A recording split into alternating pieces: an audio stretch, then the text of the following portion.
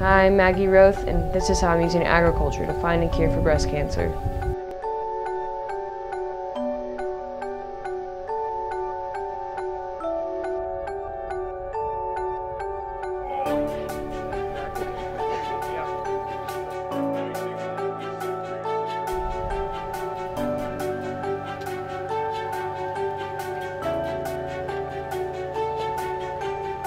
Last year in 8th grade, I started taking a vocational agriculture class. That's kind of how we got started with my SAE. SAE stands for Supervised Agricultural Experience. FFA works off of what we call the three-circle model. So our three-circle model is the components that every good agricultural education program needs to have.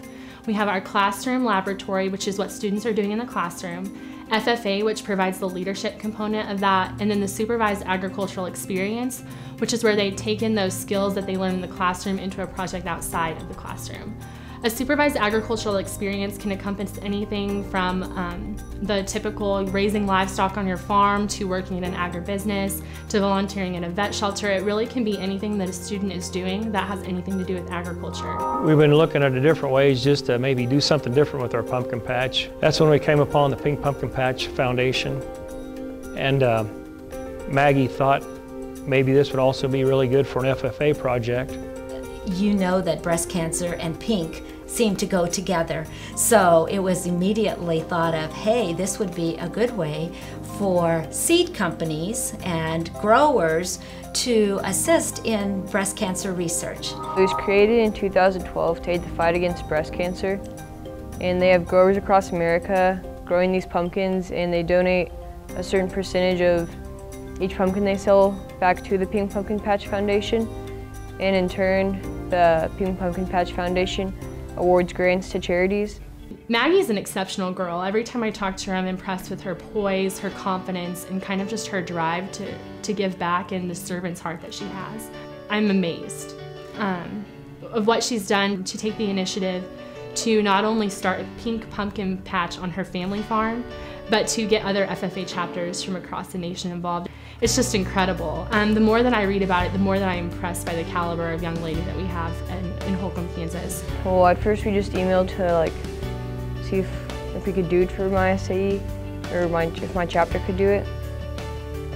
And we could all sell them, and we decided to take it even further and try to get other chapters in other states to do it. And at first we wanted 10 chapters from 10 different states to do it.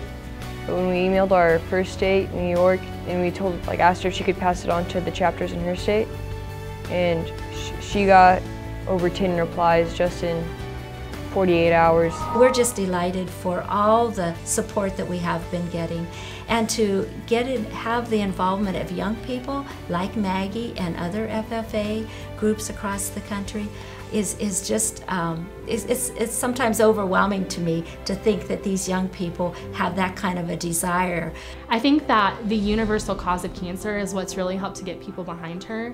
And then FFA chapters are always on board to give back. That's definitely something that's very integral into every FFA program. The FFA motto is learning to do, doing to learn, earning to live, and living to serve. And that's definitely what FFA members try to do throughout their time in the Blue Jacket, is serve in any way that they can. So I think it's neat that this is a way to tie a cause that people are passionate about, cancer, and then the passion that all of our FFA chapters have for agriculture, and tie those two together, put the bow on top, and make something really awesome happen.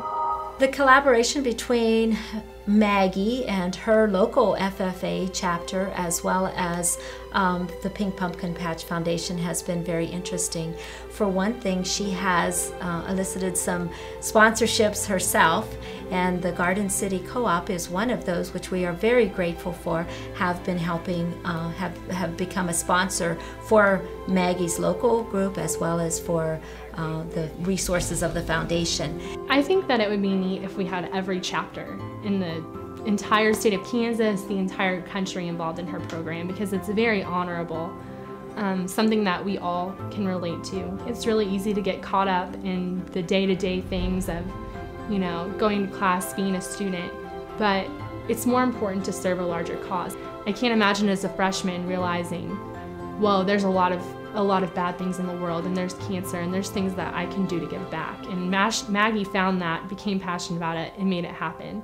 And so I think it serves as a really awesome story and an example to every student that it doesn't matter how young you are or anything, you truly can make things happen.